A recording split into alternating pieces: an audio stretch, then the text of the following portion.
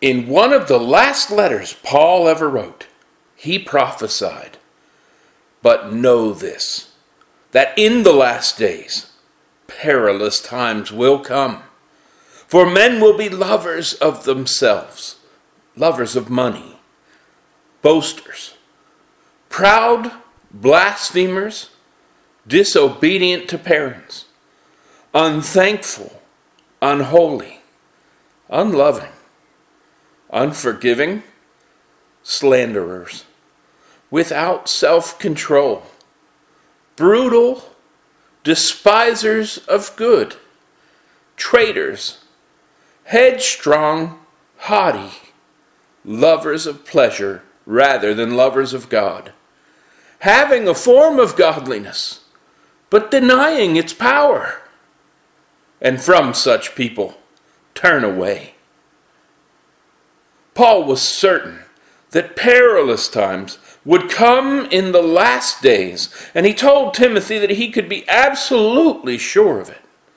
But those perilous times would not be dangerous and difficult to bear because they involved earthquakes, famines, hurricanes, diseases, or natural disasters. They would be dangerous and difficult to bear because they involve deep-seated and unrepentant sin in the hearts of many seemingly pious people. In fact, as Paul continued writing to Timothy, he quickly summarized his earlier prophecy several verses later by saying, "But evil men and impostors will grow worse and worse, deceiving and being deceived." And a more literal and understandable way to translate Paul's warning would be, evil people and impostors will proceed from bad to worse, deceiving and being deceived. So Paul labeled the people who fit the description of his frightening prophecy evil people and impostors. Plus, he said that they would grow worse and worse, deceiving others while actually being deceived themselves. And the listed characteristics of those that Paul called evil people and impostors are important for us to study, since those characteristics can help us learn if we are in the perilous times of the last days. Plus, as we study them and recognize them as disqualifying sins, we can make sure that we never allow these wicked attributes to infect our thinking and lead us astray from the way of righteousness. And the first wicked identifying feature of evil people and impostors is that many of them are lovers of themselves. But this doesn't just mean that they post their vain selfies all over Facebook, because Thayer's Greek lexicon explains that the Greek word philautos also speaks of a person who is too intent on one's interest or selfish. And the dictionary definition of selfish is lacking consideration for others or concerned chiefly with one's own personal profit or pleasure. So we must be very careful never to fall into a place where we could be described with the Greek word philautos. Instead, we must obey the biblical command that says, "Let nothing be done through selfish ambition or conceit, but in lowliness of mind, let each esteem others better than himself. Let each of you look out not only for his own interests, but also for the interests of others." And when we obey that command, we will be willing to give others gifts from the resources God has entrusted to us, such as our time, talents, treasure, tongue, and touch. We'll give of our time by patiently waiting for our brothers and sisters without grumbling, or perhaps by visiting them in their troubles. We'll give of our talents by providing sound advice on subjects we have experience in when our brothers and sisters request it, or even by lending a helping hand when our God-given skills allow us to. We'll give of our so-called treasure by cheerfully sharing our earthly goods and our earthly wealth with our brothers and sisters who are facing hard times. We'll give of our tongue by thanking, encouraging, and praising our brothers and sisters for their faithful service to the Lord and His children. And we will give of the resource of touch by laying hands on and praying for our brothers and sisters, or even by sharing a hug or an encouraging pat on the shoulder. This is how we show real love for our brothers and sisters in the Lord and look out for their interests with the same concern we show for our own. But because every true follower of the Messiah loves their Lord and His people more than they love earthly wealth, no true follower of Jesus could ever be called a lover of money. In fact, Paul uses the noun form of that same Greek adjective when he wrote in his first letter to Timothy, "Those who desire to be rich fall into temptation and a snare, and into many foolish and harmful lusts, which drown men in destruction and perdition. For the love of money is a root of all kinds of evil, for which some have strayed from the faith in their greediness and pierced themselves through with many sorrows." And please make no mistake, the phrases "the love of money" and "the desire to be rich" are speaking about the same thing. Plus, the Greek word Paul used that we translate as rich simply means to have abundance, in this case, of earthly possessions. So, the desire to obtain or keep an abundance of earthly possessions is the root of all kinds of evil. And it causes many to stray from the faith because it is a snare or trap that the devil uses to try to destroy us. This is why Jesus told the ruler who had many earthly possessions, "You still lack one thing. Sell all that you have and distribute to the poor, and you will have treasure in heaven, and come follow me." And it is also why Jesus then said to his disciples, "Assuredly I say to you that it is hard for a rich man to enter the kingdom of heaven. And again, I say to you, it is easier for a camel to go through the eye of a needle than for a rich man to enter the kingdom of God." Please don't allow anyone to deceive you by claiming that there might be some way to theoretically get a camel through the non-literal eye of a needle. Because just after Jesus said this, Scripture records, when his disciples heard it, they were greatly astonished, saying, "Who then can be saved?"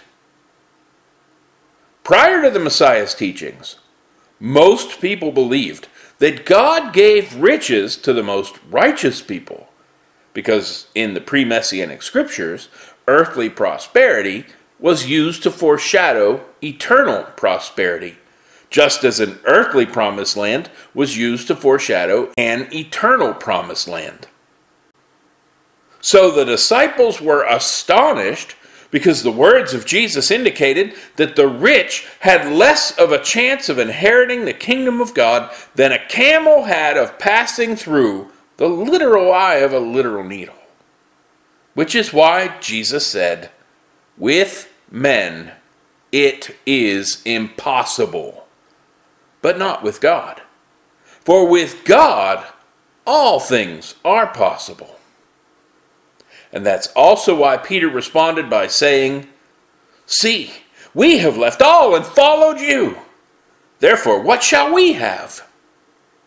And in no uncertain terms, Jesus answered, "Assuredly, I say to you, there is no one who has left houses, or brothers, or sisters, or father, or mother, or wife, or children, or lands, for my sake and the gospel's, who shall not receive 100-fold now in this time houses and brothers and sisters and mothers and children and lands with persecutions, and in the age to come eternal life. Peter understood that Jesus was clearly teaching that his true followers were never to seek after or have an overabundance of earthly possessions. And Jesus promised that those who left behind their families and their earthly possessions in order to follow him would receive a larger spiritual family who would welcome them into their earthly homes in this life. Plus, they would receive eternal life when their mortal journey on earth ended. And these same teachings of Jesus caused a wealthy tax collector named Zacchaeus to declare, "Look, Lord, I give half of my goods to the poor, and if I have taken anything from anyone by false accusation, I restore fourfold." Then our Lord immediately responded by saying, "Today salvation has come to this house, because he also is a son of Abraham." Now, the words of Jesus to Zacchaeus should immediately remind us of the words of John the Baptist, who said, "Therefore bear fruits worthy of repentance, and do not begin to say to yourselves, 'We have Abraham as our father.' For I say to you that God is able to raise up children to Abraham from these stones. And even now, the axe is laid to the root of the trees. Therefore, every tree which does not bear good fruit is cut down and thrown into the fire." So the people asked him, saying, "What shall we do then?" And he answered and said to them, "He who has 2 tunics, let him give to him who has none. And he who has food, let him do likewise." Then tax collectors also came to be baptized and said to him, "Teacher, what shall we do?" And he said to them, "Collect no more than what is appointed for you." Likewise the soldiers asked him, saying, "And what shall we do?" And he said to them, "Do not intimidate anyone or accuse falsely, and be content with your wages." Looking at these passages, it is clear that Jesus only declared that Zacchaeus received salvation as a son of Abraham when he repented and produced fruits worthy of repentance. And that is the only way a rich man will enter the kingdom of heaven. So only when our Lord heard a rich tax collector decide to give half of his goods to the poor and restore fourfold any money he collected improperly did he declare salvation had visited his house. And the Lord and his apostles were very consistent when they spoke on the subject of earthly riches, because Jesus also said, "Woe to you who are rich, for you have received your consolation." Plus, he spoke about the rich man that had a beggar named Lazarus who sat at his gate seeking crumbs from the rich man's table, saying, "There was a rich man who was clothed in purple and fine linen and fared sumptuously every day." And Jesus reported that Abraham said to that rich man who was in torment in the flames of Hades, "Son, remember that in your lifetime you received your good things, and likewise Lazarus evil things.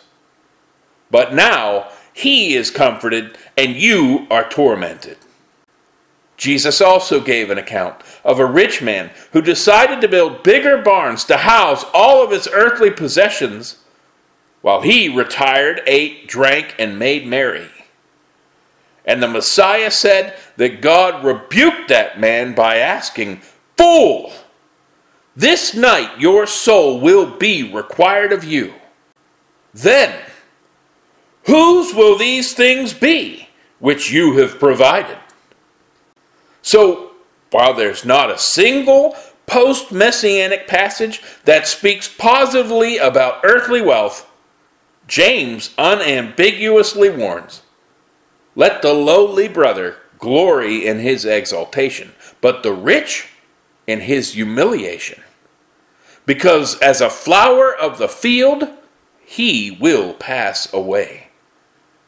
For no sooner has the sun risen with a burning heat than it withers the grass, its flower falls, and its beautiful appearance perishes. So the rich man also will fade away in his pursuits." And James added, "Come now, you rich, weep and howl for your miseries that are coming upon you. Your riches are corrupted, and your garments are moth-eaten. Your gold and silver are corroded, and their corrosion will be a witness against you, and will eat your flesh like fire. You have heaped up treasure in the last days. Indeed, the wages of the laborers who mowed your fields, which you kept back by fraud, cry out. And the cries of the reapers have reached the ears of the Lord of Sabaoth. You have lived on the earth in pleasure and luxury. You have fattened your hearts as in a day of slaughter." And for all these reasons, Paul told Timothy, "Command those who are rich in this present age not to be haughty, nor to put their hope on the uncertainty of riches, but in the living God, who provides all things richly for us to enjoy. To do good, to be rich in good works, to be generous and sharing, storing up for yourselves a good foundation for the future, that they may lay hold of eternal life." And Paul's goal in commanding the rich to share can be seen in Acts as well as in 2 Corinthians, where he wrote, "For I do not mean that others should be eased and you burdened, but an equality, that now at this time your abundance may supply their lack, that their abundance also may supply your lack, that there may be equality.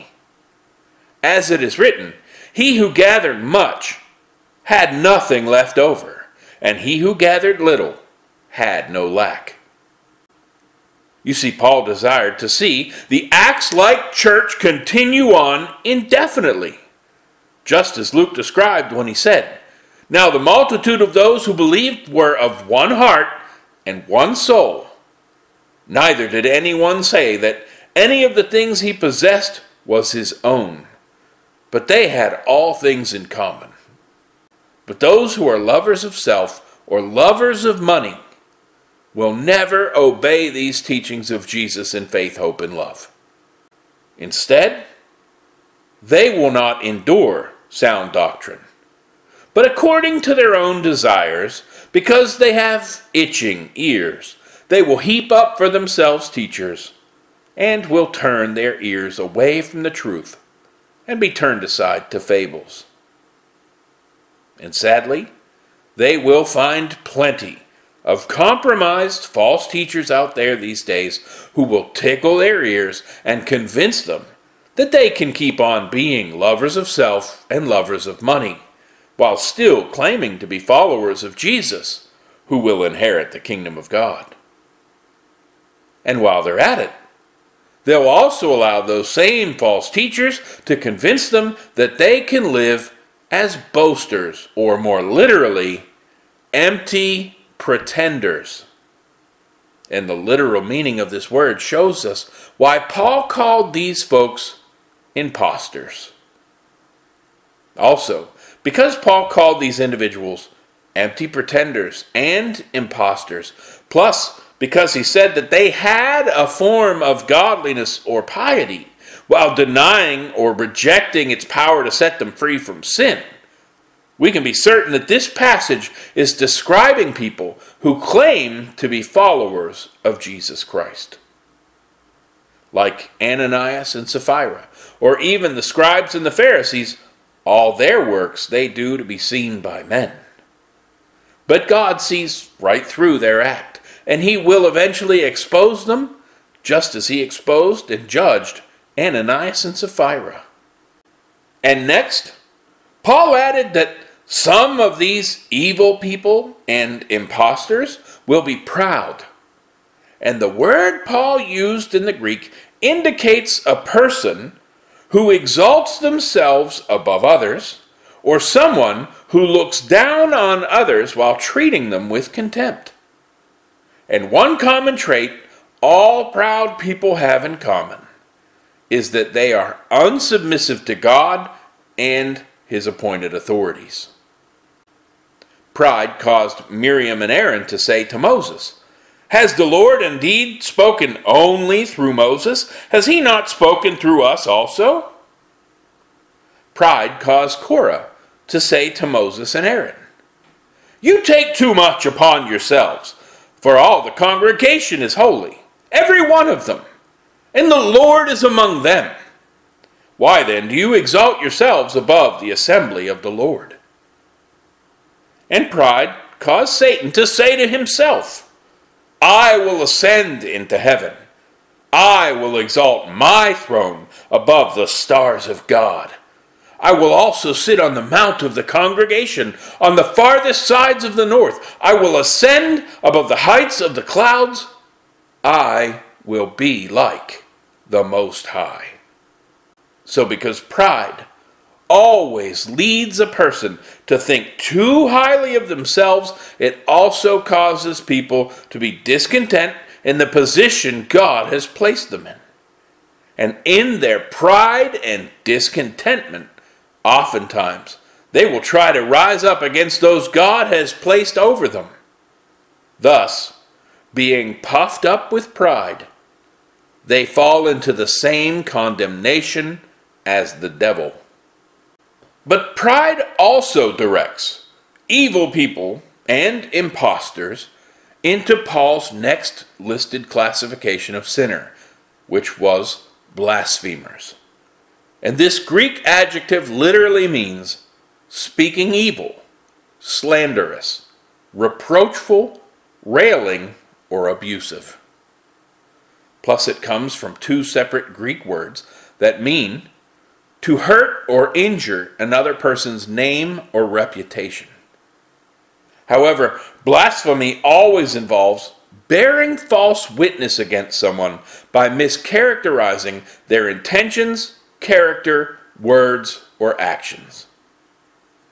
And Peter used the same Greek word Paul used, along with a slightly different conjugation of it, when he wrote, "The Lord knows how to deliver the godly out of temptations and to reserve the unjust under punishment for the day of judgment, and especially those who walk according to the flesh in the lust of uncleanness and despise authority. They are presumptuous, self-willed. They are not afraid to speak evil of dignitaries, whereas angels, who are greater in power and might, do not bring a reviling accusation against them before the Lord." You see, pride typically leads a person into a place where they naturally despise authority. And then it eventually leads them into reviling, slandering, and blaspheming those authorities too. But we must humble ourselves under the mighty hand of God and accept whatever role he has sovereignly placed us in this life. And if we do this, we will be exalted in due time when our heavenly King returns. Now the next sin on Paul's prophetic list might seem out of place if we had not already seen the terrible effects of pride on the heart of a person. But because we have properly laid a solid biblical foundation already regarding how pride typically manifests itself, we can more easily understand why Paul next listed that they are disobedient to parents. Please consider what form of rebellion most clearly reveals that a person is a proud, insubordinate person. I would say rebellion against one's parents. And I would say this because children are not truly capable of caring for themselves, so they are naturally indebted to their parents as the means God used to bring them into the world. Plus, they're commanded to honor and obey their parents in the Holy Decalogue, written by the very finger of God himself. Thus, if a helpless child who actively depends on their parents for food, clothing, and shelter cannot obey the fifth commandment of the Creator of the universe and submit to their parents, who they can see and touch, they won't ever truly submit to anyone. Instead, in their pride, they will only ever partially submit to any of God's appointed authorities, and they will openly revolt any time those appointed authorities challenge their carnal mind with the solid food of the Word of God. So while a humble person would gratefully recognize all that their parents had done for them and appropriately respond by honoring their mother and father, a proud and unsubmissive son or daughter would fit with Paul's next description as someone who was unthankful. Obviously, only an unthankful child would ever cast aside all of the gratitude that they should have in their hearts for the years of sacrifice, the countless meals, the love, and the generous kindness of their mother and father, and actively disobey their own parents given to them by God. And those same unthankful people will follow this same pattern in all of their future relationships whenever things get too difficult or any real authority is exercised over them. Perhaps it is because we are in these prophesied perilous times that we see divorce statistics skyrocketing even in the church. And maybe sins like pride, selfishness, the love of money, and the rest of Paul's list in this passage are the root cause behind why so many covenant relationships are being destroyed so flippantly all around us. Either way, the truth is that if we fall into any of these categories of sin, we will most definitely be classified as unholy, because that word simply means wicked or unrighteous. And if we're practicing these sins, we will also be labeled by Paul as unloving. But this word doesn't just simply mean that we're not properly loving others as we are commanded in Scripture to love. Instead, it means without natural affection. The fact is that even unbelieving children have natural affection for their parents, and even unbelieving spouses have natural affection for their spouses. But in a world ruled by selfishness, pride, boasting, the love of money, and every other sin, even natural affection is lost in that deeply sickened society. Now, in our English translation, Paul's next listed attribute of the evil person was that they would be unforgiving. But that word more literally speaks of a person who is without a treaty or covenant, or one that cannot be persuaded to enter into a covenant. So even though these impostors might superficially enter into a covenant with their spouse or someone else, they will eventually break that covenant as if it did not exist, because they lacked basic things like sincere gratitude and natural affection, just as Paul said earlier.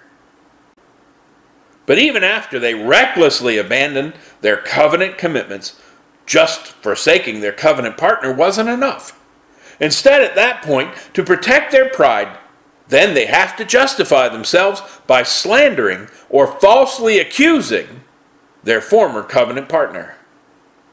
And this is why divorce is often such a bitter and vindictive process, because either one or both parties are trying to shift the blame onto the other party to alleviate their own guilt and protect their selfish pride.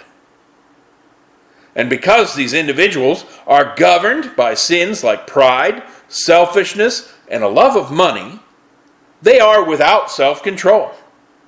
However, those with self-control know how to properly govern their tongues, their bodies, their emotions, their actions, and their thoughts in the power that the Holy Spirit supplies. Plus, those without self-control can be classified as brutal, or more literally, untamed, savage, or fierce.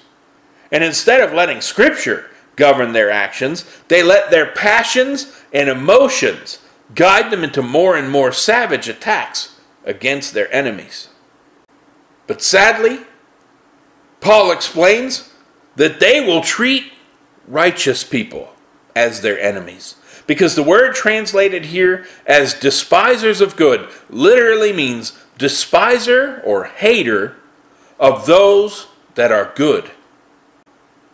Also, Paul then called them traitors, because they turn against and betray those closest to them when their sins are contradicted or exposed.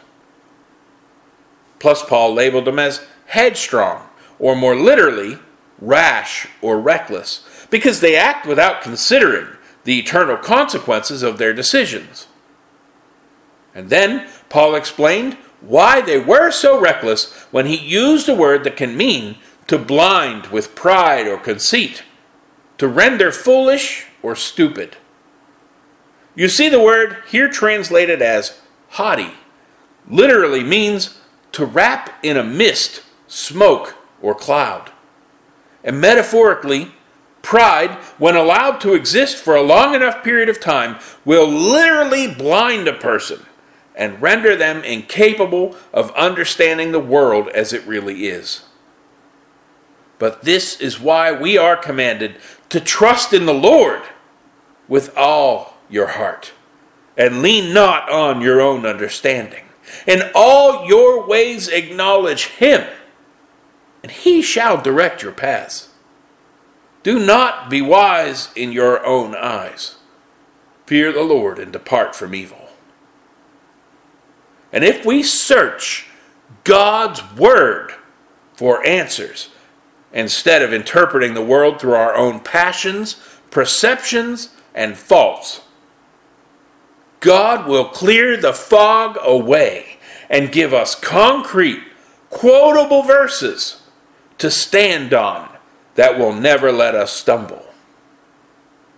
But evil men and impostors will not heed the full counsel of the Word of God. They will pick and choose the verses that they prefer to fashion for themselves a God in their own image, who winks at selfishness, the love of money, pride, and every other sin.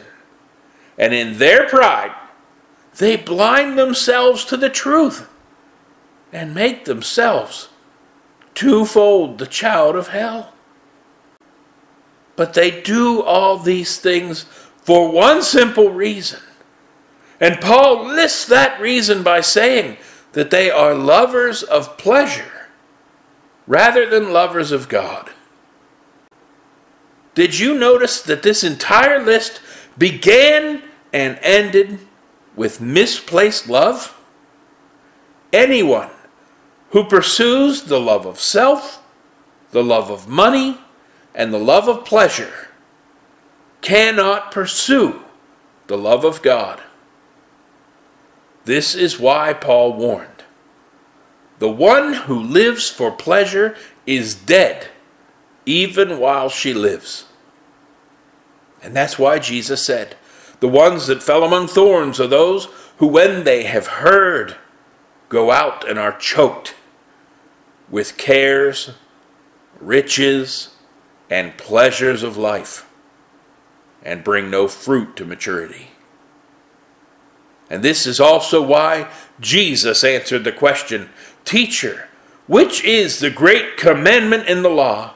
by saying, "You shall love the Lord your God with all your heart, with all your soul, and with all your mind." When the prophesied perilous times come in the last days, there will be many people professing the same religion you and I profess, but because they won't love the Lord their God with all their heart, mind, soul, and strength, they will ultimately fit the descriptive warning Paul has provided.